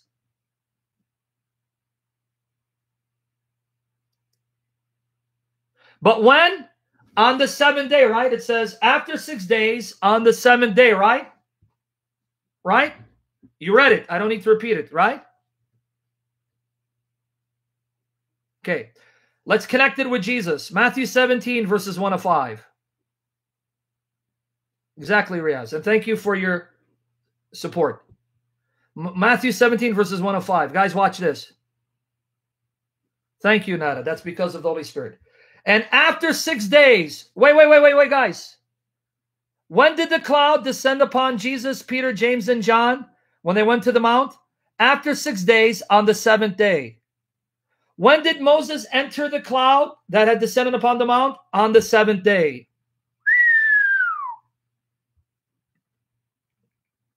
After 6 days, Jesus taketh Peter and James and John, his brother, and bring them up into a high mountain apart, and was transfigured before them, and his face did shine like Moses' face shone after entering into the cloud and being in God's glorious presence, right? Jesus is now shining on a high mountain. And when does the cloud come down upon them? On the 7th day. When does Moses enter the cloud? On the 7th day. And who appears? Moses and Elijah. Surprise, surprise. The very Moses who also entered the cloud on a high mountain on the 7th day and shone with the illumination of God.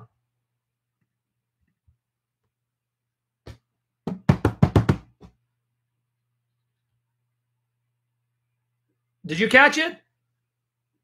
Moses enters the cloud on the 7th day after descending on a high mountain to be with God face to face. Jesus takes Peter, James, and John on the 7th day to a high mountain. Moses appears. Elijah appears. God the Father himself appears. And that cloud that now overshadowed them on the 7th day, and they heard the voice of God the Father audibly. You catching it? And in doing it, God the Father is showing his Son is worthy of much more glory, greater glory than Moses and Elijah. Why? Why? Because God never came down on the mount in a cloud and told Israel, Moses is my son. Moses is my servant. And Jesus is so great and so worthy of honor, it wasn't enough for Moses and Elijah to show up and minister to him. As a sign to the apostles, Moses represents the law, Elijah represents the prophets, and we're all pointing to him. All we did and said was about him, but God the Father himself comes down to give Jesus honor. No, Mickey, you're still not getting it. No, Mickey, I just corrected it. More than a prophet, because the Father didn't say, this is my servant. He said, this is my beloved son. You understand what God just did for his son Jesus? The Father just did for his son Jesus? You know what he just did? Moses shows up because God sent him. Moses, go and give honor to my son in front of Peter, James, and John so they can see that my son is greater than you. Elijah, you're a prophet. You represent the prophets. You too appear visibly so that Peter, James, and John can know who this one is before them. So Moses and Elijah represents the law and the prophets. And in front of James, John, and Peter, they're basically saying, it's all about him. All we did and said and wrote was in reference to him. We were pointing to him. But that's still not enough. Jesus is worthy of even greater glory. God the Father himself comes down visibly in a cloud and says, you know how special he is? I personally come down to bear witness and testify to you three. This is my son whom I love, my heart. Listen to him.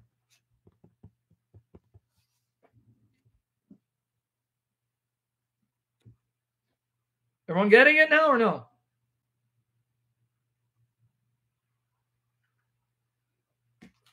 Did it sink in?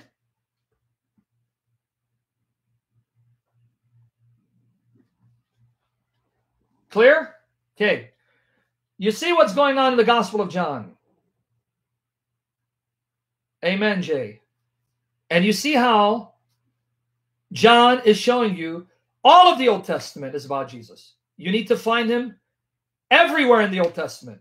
In the creation account, in the story of Adam and Eve, in the story of Abraham and Isaac, in the story of Moses and the Exodus and the tabernacle. Right? All of it is about him. All of it is about him. That's John's theme. And Matthew, Mark, Luke all agree. And they see Jesus everywhere. Wow, that points to Jesus. Wow, that's a sign of Jesus. Jesus is everywhere because it's all about him. And if you don't believe me, let's see what Jesus says in John 5, 39 and 40. Exactly, Jay. John 5, 39 and 40. From Jesus himself. Look what he says. John 5, 39 and 40. Search the scriptures. Guys, pay attention. Look what Jesus said. Search the scriptures, for in them ye think ye have eternal life. And they are they which testify of me. And you will not come to me that you may have life. See what Jesus said? The scriptures that you're studying, if you study them correctly, it will all bring you to me. Because all of it is about me. They're all bearing witness of me. And then notice what he says about Moses. John 5, 45, 47. John 5, 45 to 47. Do not think that I will accuse you to the Father. Do not think I will accuse you to the Father. There is one that accuseth you, even Moses, in whom ye trust. For if ye had believed Moses, you would have believed me, for he wrote of me. But if ye believe not his writings, how shall ye believe my words? Bam, there you go.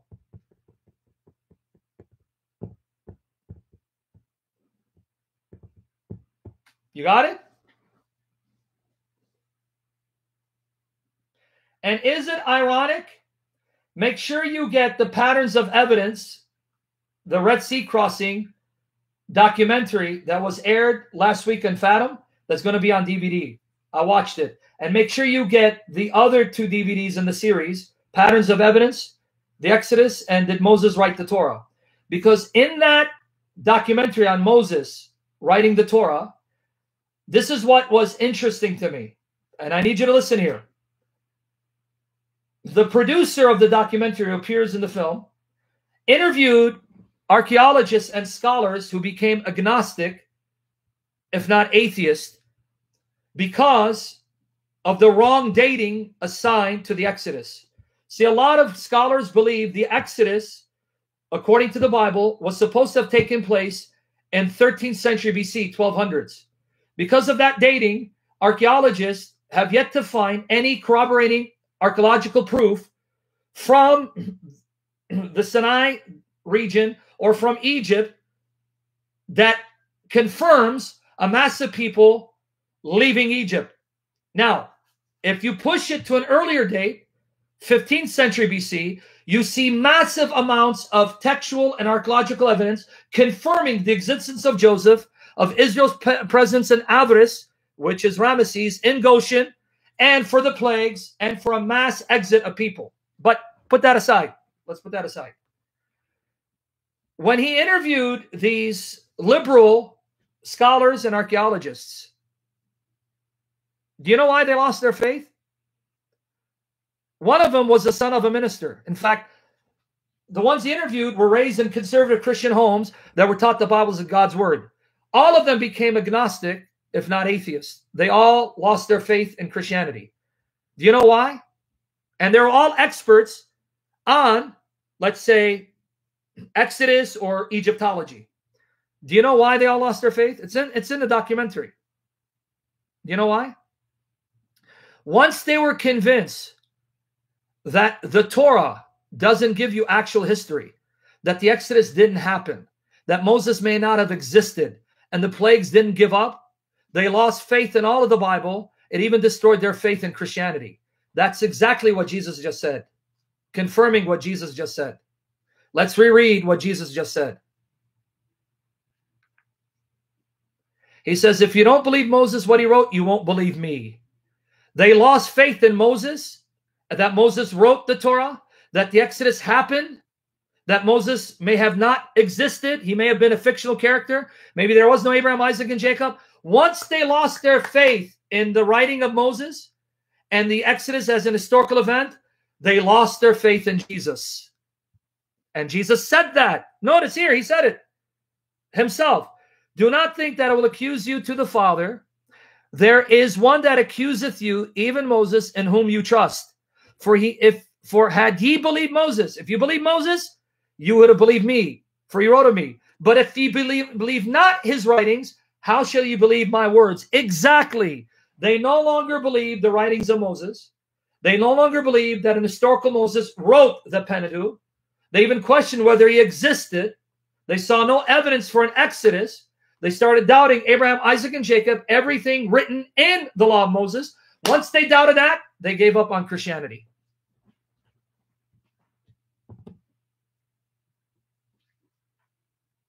Rebel, let me just confirm. If you go with the 15th century BC data, the amount of evidence for the historicity of Joseph and Israel and Egypt and Goshen and Moses and the Exodus, overwhelming. But because of liberal scholarship and their refusal to date the Exodus to 15th century BC, they just ignore the evidence. But Rebel and everyone else, praise the triune God, praise your Lord, my Lord Jesus, that he raises up solid men of integrity to uncover these historical archaeological proofs and make them known to the masses to save us from this wicked satanic deception of liberals who ignore the data, don't even talk about the data, don't care for the data, destroying the faith of many. Because King Jesus is alive, he is risen, he is almighty over creation and over Satan and his children, and he will raise up witnesses to protect us. Freddie Rocco, the reason why they're trying to date the Exodus to 13th century BC is because Exodus mentions the city of Ramesses. Well, the city of Ramesses did not exist at the time of the traditional dating of Moses, 16th century BC. This was something that was later on. So they believe that the Exodus must have occurred after Ramesses was Pharaoh. But there's a good reason why the name of a later Pharaoh would be introduced in Exodus, even though when Moses left Egypt, Ramesses wasn't born, he wasn't the Pharaoh. Because you'll find in the Pentateuch what's known as editorial updating, where Israelites go back to the Torah and change certain place names by the names that they were known at a later date. That still doesn't refute the fact Moses originally wrote the bulk of the Torah, but later on they made some editorial updates to it, to specific place names, so that later generations would know where this location was by the name known to them at a later time. You get my point? But they take the reference to Ramesses in Exodus 1:11 to mean, see, Ramesses must have been Pharaoh, and this must have taken place after Ramesses. No, no, no. It doesn't mean that at all. It simply means that the older form of the Torah, right, was updated later on, and the name of that location was changed to reflect what that name became known to a later generation. I'll give you an example. I came from Chicago. Now watch this example. So there's an easy response to that, but they don't want to accept it. No, we don't accept it. Why? If you accept this, that this is later editorial updating, then all the evidence confirms the Exodus. The 15th century BC date lines up perfectly, shouting in your face, the Exodus happened, the God of Moses is real. But they won't. They won't budge. But let me give you a modern example. You ready? Let me give you a modern example. What I mean. Let's say I talk to you guys and say, hey, did you know 400 years after the time of Jesus Christ, there was a great slaughter of native Indians in Chicago. And in Des Plaines, a suburb of Chicago, 10,000 Indians were slaughtered. Now someone say, wait. 400 years after Christ, it wasn't called Chicago, and there was no suburb called Des Plaines. And my response would be, I know that, stupid. I'm not saying it was called Chicago. I'm letting you know that this is the area in which this took place, and I'm giving you the name that you know this area by. Hello, moron. You get my point?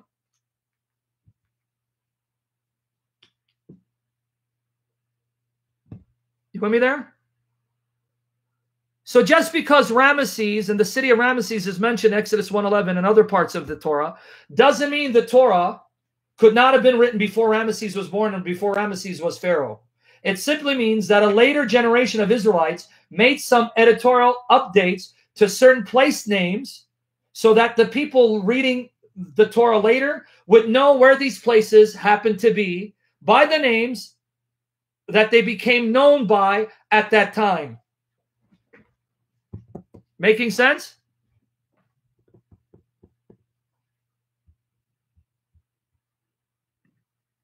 Yeah, in fact, here, thank you, Grateful to Jesus. How many times have you heard people say, Jesus was a first century Palestinian Jew or Palestinian Judaism? Wait, was it called Palestine at the time of Jesus? So Jesus went around saying, I'm a Palestinian Jew? No, dummy. That land, which is called Palestine today, even though it was called Israel at the time of Jesus or Judea, we're referring to it by its modern moniker. So yes, he's a Palestinian Jew, meaning he's a Jew from that area we call Palestine today. Exactly. Right? You get my point now, right? Did I lose anyone? Or did this bless you? Did this encourage you? This illuminated you? This enlighten you to see how beautiful, how deep, how majestic, how glorious God's word, the Holy Bible is? Right? The perfect word of God. And the God of this Bible is real. Jesus is alive. He is life. And without him, we could not exist. Right? And how irrefutably clear the biblical evidence for the Trinity is to those who have eyes to see and ears to hear. If you're dead in sin or ensnared by the devil, or tradition has taken you captive, then even if the sun shines before your face, right? If you're blind, you can see, I don't see the sun. I don't know what you're talking about. Right? Okay. With that said, let me now tell you why interpreting John 1 is vitally important. John 1, verses 1 to 18, is known as the prologue of John. Thank you, Rebel. Thank you all. God bless you for your love and support and prayers.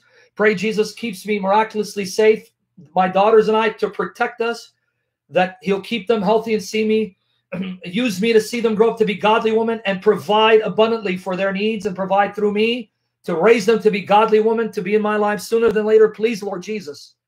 Please. Now, let me explain to you why John chapter 1, verses 118, called the prologue of the Gospel of John, is vitally important. Chapter 1, verses 1 to 18 is John's inspired lens through which you are to read the rest of John. Guys, this is where you're going to learn how to interpret the Bible, how not to interpret the Bible, specifically the Gospel of John.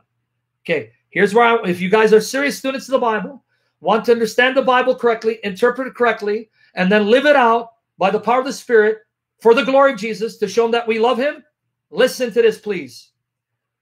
The first 18 chapters of chapter 1 of the Gospel of John is called the prologue. This is John's way of introducing all the themes, the major themes of the gospel that he's writing by inspiration, and it's John's lenses given to us by the Spirit through him. He's saying, here, put these lenses on because you can't see clearly without these lenses. These lenses were given to me by the Spirit so you can properly understand what I'm writing by inspiration so you can interpret correctly and avoid misinterpreting it. You with me there? You will know that you're misinterpreting John when you interpret a passage that contradicts his prologue. Okay? You will know you are getting John wrong when you interpret a verse in John that goes against the prologue. Okay? I've already established in these sessions, you need to re-listen to these sessions, that John has begun his gospel by introducing two eternal divine persons, God and his word, Father and the Son. And he affirms that these two persons eternally existed with each other in intimate, perfect love and communion. These two uncreated persons existed together as God in nature, and these two persons together created the entire creation, and one of those persons, the Word, entered the world that he created to become a flesh and blood human being to save it from its darkness. Okay, you with me there? Everyone with me there? What does that mean? That means anytime you take a passage from John that contradicts what the prologue says, you're misinterpreting John. For example, anytime you quote to me John 14:28, where Jesus says the Father is greater than I, and say, you see, Jesus isn't God, Jesus is a creature, you know you just misinterpreted John 14:28, Because John began his prologue by telling you Jesus is the pre-human word, who is eternal by nature, who is uncreated, who existed in eternity. And he existed in eternity as God. And he's the one who created all things and gives life to all things. How dare you then misinterpret John 14:28 to teach that Jesus is a creature when that contradicts what the prologue says about Jesus? You get my point? Thank you. Stay true. You see why the prologue and its proper understanding, interpretation are vitally important, and how to understand the rest of John? Right? Another example. When you come to me and you quote John 17:3, this is eternal life, Jesus praying, that they may know you, the only true God, and Jesus Christ whom you sent. You see, Jesus said the Father's the only true God. So he's not. He's a creature. You know you just misinterpreted Jesus' words, because John began the gospel by saying that Jesus who prayed that prayer, that's the eternal word, who has been existing eternally, who was existing before all creation, who was existing eternally as God in nature, who was existing eternally in fellowship with God, who created all things and gives life to all things. How dare you then misinterpret his words to mean he's not God, but a creature? You see my point?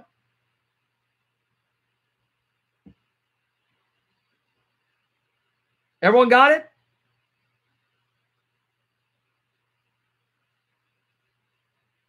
Do you now understand why a proper understanding, interpretation of the prologue are vitally important to correctly interpret John the way the Holy Spirit meant it to be interpreted and understood? And once you do that, there is no way you can use John to prove that Jesus is a creature, because John has gone out of his way in the prologue to say, before creation, in eternity, two persons existing together eternally. Two persons always existing eternally. One of whom then entered the world to become flesh. So how dare you then undermine everything I said in the prologue about Jesus being uncreated, eternal, God Almighty, different from the Father, but one with the Father in essence, the creator of all things, who gives life to all things, who became flesh. How then do you take anything else I say after this to then misinterpret it to contradict how I began my gospel? You with me there? And so guess what I'm going to do, God willing, tomorrow, Saturday, if you're interested. If you're interested. Tomorrow, Saturday, I can do a special live stream on how the prologue of John demonstrates conclusively Jesus Christ died on the cross to procure the salvation of every creature in the world, not just the elect. Now, this is going to trouble some of my Calvinist friends, whom I love dearly, my brothers and sisters in Christ. But if you're interested, I can show you how the prologue definitely shows that Jesus died for every human creature, even those who reject him, to procure their salvation if they accept it by faith, right? And not just the elect. With me there?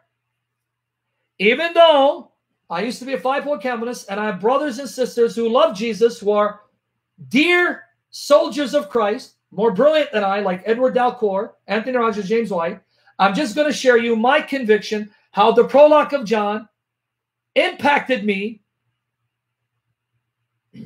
in such a way that I couldn't hold to particular redemption. And we have a brother who's a Calvinist. I love you, brother, so you can disagree with me. That's fine, Jay. I'm not here to convince you of my position. I want you to just hear me out, take what I have to say, prayerfully go over it, ask the Spirit to show you where I'm wrong, and then keep believing what the Spirit wants you to believe. And I trust the Spirit to correct me, to show me where I'm wrong. But if you're interested, I'll do it tomorrow, God willing. What, tomorrow?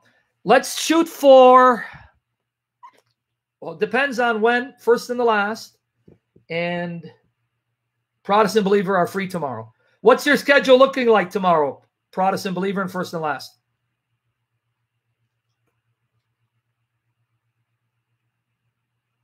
What's your schedule look like tomorrow? Is 4 p.m., 6 p.m. Eastern Standard Time okay for you guys? That's Canadian time?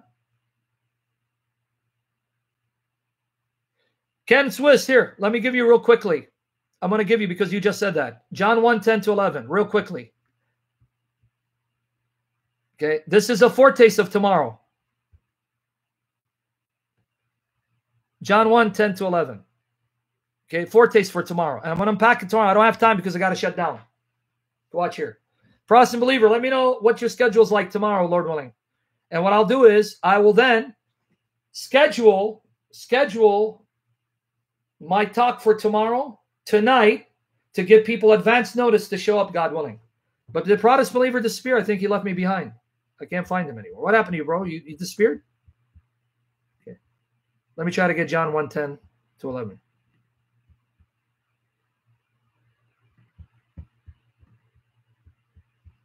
Okay. All right, we'll talk about it. But John, can you put John 1, 10, 11, Protestant believer? Because here, Kens Dut Den Weg. Bro, you better change your name because I ain't going to be calling you Kens Dust Den Weg. It's like Swahili. He was in the world, and the world was made by him, and the world knew him not. He came unto his own, and his own received him not. Okay. Question number 1. When it says he was in the world, and the world was made by him. Now, this is talking about the physical earth, right? It's talking about the earth that he entered, where humanity dwells, where mankind dwells, right? Where mankind dwells. He entered the world of humanity, where human beings dwell. Are you with me there? Jesus won't curse me because I'm under the blood of Jesus, but if you're a filthy dog of the devil, he curse you for cursing his children, the children that Jesus purchased for his Father. Okay, now, guys, when it says he was in the world and the world was made by him, it's talking about the world of humanity where human beings dwell. He entered into the world of human beings, and it says it was made by him. Can I ask you a question? Does that exclude any human creature? When it says, and the world was made by him, is anyone excluded from that? Anyone omitted? Anyone omitted?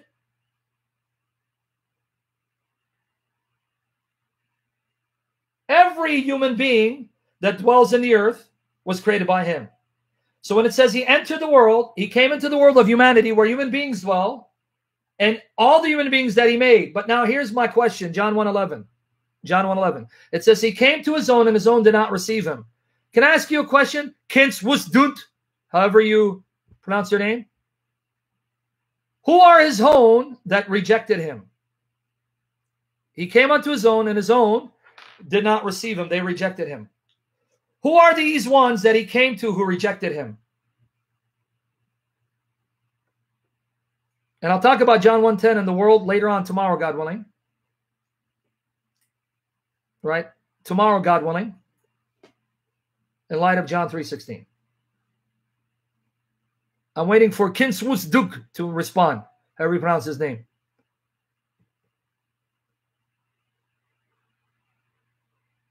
I guess he's not responding when silent. All right. Okay, his creation. No. It says he came unto his own, and his own did not receive him. Not there, it's not his creation, but even if you say he came to his creation, I thought Jesus only comes to save the elect.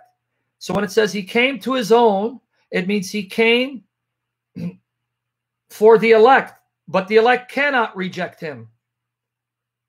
But whoever these people are, they did reject him.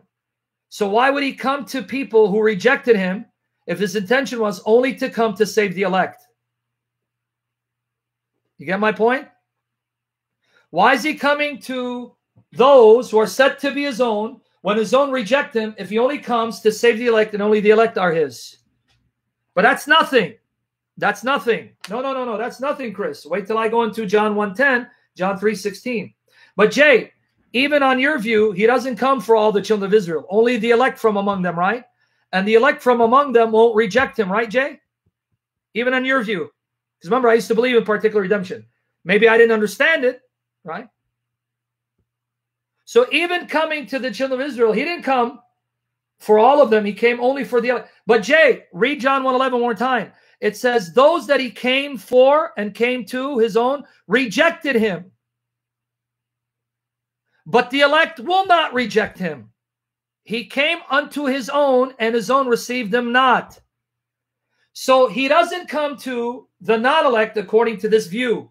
He only comes to the elect, for the elect, to save the elect, and the elect will come to him. But it says he came to his own, those who were his, they rejected him. So it cannot mean the elect alone.